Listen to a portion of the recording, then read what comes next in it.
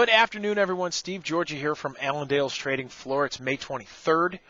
Real busy day once again as far as these markets. A lot of volatility. We're seeing that come in. We saw that yesterday.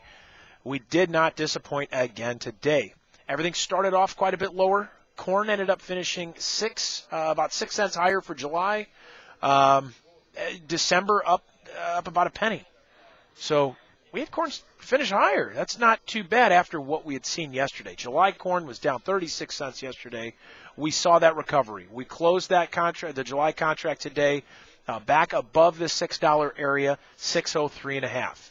We found some good support today near these lows, and we did have a pretty solid close. But we've got to see this continue. We've got to see some strength tomorrow. The beans. Beans down about 19 cents for July, down 24 for November. Beans had a very negative chart pattern yesterday. We saw that follow through today as far as selling. We did find some good support in that July down near that 1350 area. But continue to watch that. If we end up taking out some more of these support levels, we could see a further setback. These funds are extremely long right now, beans, and that's why we've got the potential to go down further than we ever thought we could. These funds start getting out because of some of these other reasons, which I'll go through in a second. We could see these beans push lower than we actually need to be. But we've hit some good support right now. We need to hold these levels as we go through this week. The wheat down about 20 cents for July. So the only thing higher today was corn. Corn up about 6, as I said, for July. July wheat down 20. The reason we had seen this, the wheat-corn spread. You know, we've seen wheat rally quite a bit over the last several weeks, and corn not really follow along. That spread got extremely wide, and actually that spread just yesterday had gotten to a 15-month high for that spread. Got up over that 70 to 80 cent mark. That's wheat over corn. And we found that coming back in today. A lot of guys talking that we needed to see corn catch back up. Now that we've seen wheat rally as much as it had, feeding wheat doesn't really work anymore. So they've got to go back to corn. That's put more demand on corn. At least that's the idea behind it. These spreaders that were buying wheat, selling corn, are now starting to shift that, and we're starting to see that spread come back in. That's a big reason why we saw wheat down again today with some support for corn. So continue for that to take effect, and maybe look for that spread to continue to narrow in over the next few sessions. But that may be supportive on corn. That may be actually a little bit negative here for that wheat as we move forward. A lot of other news out there yesterday. Part of the reason why we had seen corn down as much as we had, rumors that China was shifting some old crop purchases to new crop. Well, no confirmation on that today. We did not get that confirmation. But also no new sales today as well. Guys are expecting, now that we're near $6 for July again, and we dip below that, what have we done the last few times? Well, China's come in and bought. We've seen big purchases for corn. We've not seen that yet. So there was nothing reported again today.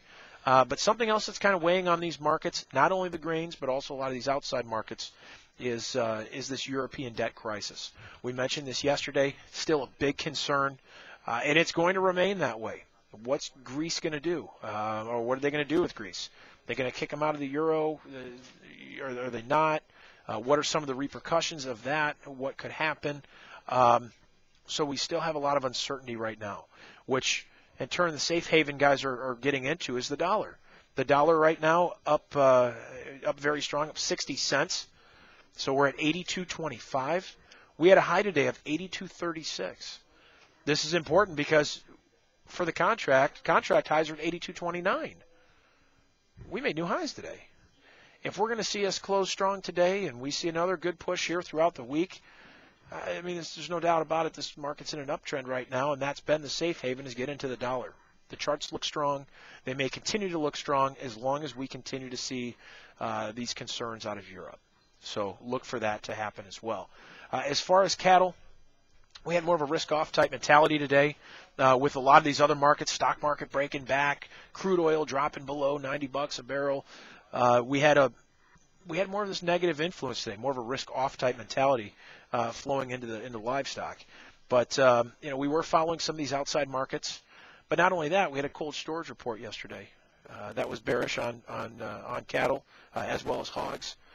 But box beef today, we had choice up 73, select up 49 as far as the midday price. But cash cattle traded $2 lower today, down to 121, and that just that helped fuel this push lower.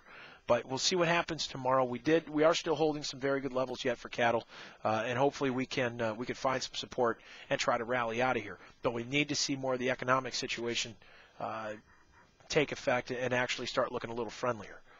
But as far as hogs, down $1.37 in June, 84.45. So we're getting back. We're giving back a lot of these gains that we've seen over the last few weeks. That low down below that 83 area, almost. I mean, it looks like we could go down and try to hit that yet. The cold storage report, as I mentioned, was bearish, and we do have some issues right now with this demand that we've got to get through. So I would not be surprised maybe to see us work sideways to a little lower yet over the next week or so. But midday prices, the Iowa, Minnesota, down about 97 cents. That certainly didn't help things out either. But, a lot of information that I've thrown at you guys today. Certainly stay in touch with us. Give us a call with questions that you have or any kind of concerns that are out there.